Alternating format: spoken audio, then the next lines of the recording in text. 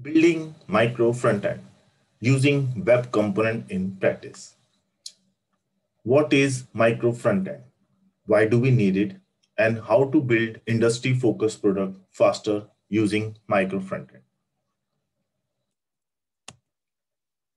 Hi guys, my name is Ramneek, and today you are going to learn and see what is a product, what is a feature, what is web component, what is micro frontend, why do we need micro frontend, and how to build micro frontend using web. Okay, let's quickly understand what is a product. So basically, product is made of features, and each feature represents a business need.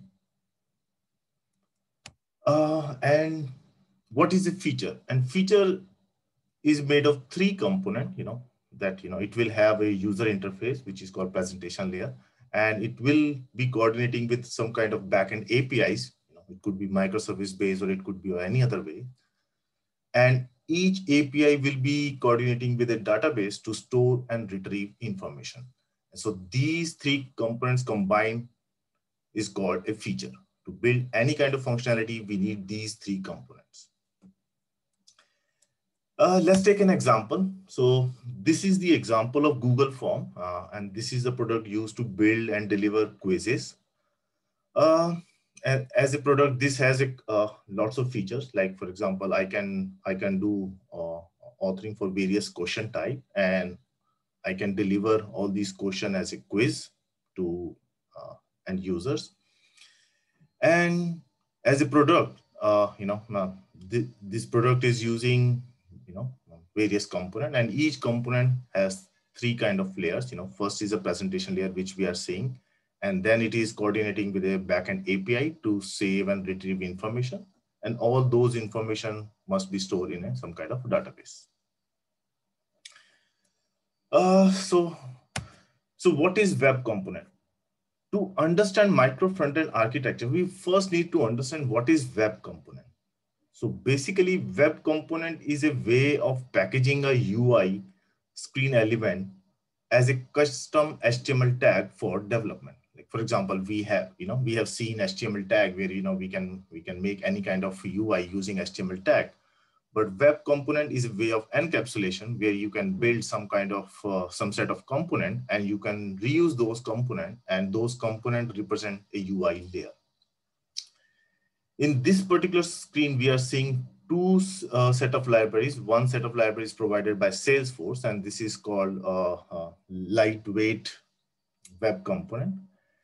And Salesforce have developed around 250 components. And this particular example is Iconic Framework, which is another web component library. So basically, both of them are providing generic reusable UI component to build any web component, and to build any component or any product. So basically, instead of using HTML tag and writing, and writing software based on that, we can use UI library, which is packaged as web component. So it is a custom HTML tag, and you can write product using any framework, any technology, as using these kind of technology agnostic web components. So let's understand what is micro frontend architecture. So basically, it is a just extension, of building a microservice-based architecture to cover front end. Like for example, in microservice architecture, we define a backend layer and DB in an isolated fashion, but we keep building UI as a monolithic UI. So this is the extension where we develop everything as a single component and shared nothing, which covers UI layer, API layer, and the DB layer. And this advocates building complete and independent component instead of just focusing on UI or backend side, and focus on building reusable and business-driven component. Like the example we saw, those were generic UI, and in micro-frontend architecture, you focus on the business and you develop component only specific to the business. So let's take an example. So we saw, the Google Form product, which was used to build and deliver quizzes. Let's assume that Google form is made up of micro front end. So it would look like this. You write this kind of HTML tag, which is a custom HTML tag, and this will give output like this. And it already has integration with backend and so on. So not just we get the UI, we also get the complete component, which includes backend side as well. And this is a just example of a custom HTML tag. And we can use we can use IMSQTI, which has already written the tag for us. We just need to convert those tag into some kind of web component. So we write this kind of custom tags and we get output like this. Okay, so why do we need micro frontend? So basically, instead of building a product from scratch, we can build components, and those components will be very specific to a particular industry. So which give us a power to build industry-focused product faster. So instead of building a product using a reusable UI, we can have a complete reusable component to build any product. And we can also focus on customer need, and all those components represent a individual customer need. And why do we need web component? We want a component to be reused, and we want those components to be encapsulated in kind of some kind of package. And the web component is the best way to package everything in a single set of custom tags. Okay, so now let's understand how to build these kind of web components. So basically, like I said, each feature, we have to make using three components. One is a presentation layer, another is an API layer, and another is a data layer.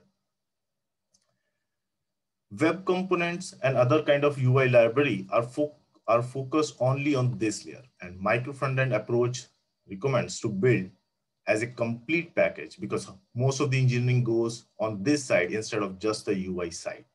So that is why micro frontend is a better approach instead of just building a UI library. Okay, so for UI library, we have a choice because micro frontend is a technology agnostic. We can use any technology to build a UI. It could be built on Angular, and we can, could be used React, Vue, or Vanilla JS. As long as we are building a micro frontend using one technology, then it is good enough. But for a product, we can use any combination of technology, and for each component, we can use one technology. But as a composition, we can use multiple UI technologies if required. Then on backend side, we have a choice, because it has to be a cloud driven, because cloud can provide scale and all the other non-functional requirements. It can satisfy all those non-functional requirements. So here we have choice. We can use AWS, Azure, or Google Cloud. From feature wise, these all are the same. Yeah, just AWS is most cost effective. That's it. For API side, we have two choices. We can base on GraphQL, or we can base on the REST API. It's based on the need. If you want to go with a simple approach where everything is shared, we can go with the GraphQL language. Here we have just one service, and it will do all those things with just one method. Or if you want to go with a simple approach, we have a REST API. For DB side, we have two choices. We can go with a relational approach, which is SQL, and then we can go with non-relational, which is a NoSQL based approach. Then let's assume that we have encapsulated our component as a micro frontend. So now we want this component to be reused. So let's package this thing as a web component so this component can be used to develop any project by using a simple just custom HTML tag.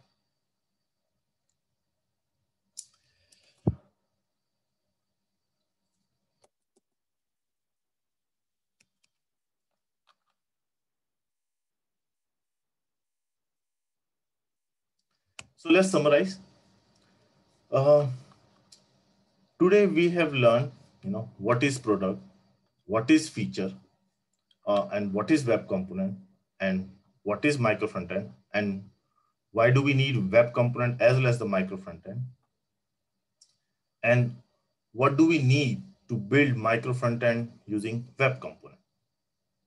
So if we build micro frontend, we can build industry focused product faster. Thank you, and thanks for your time.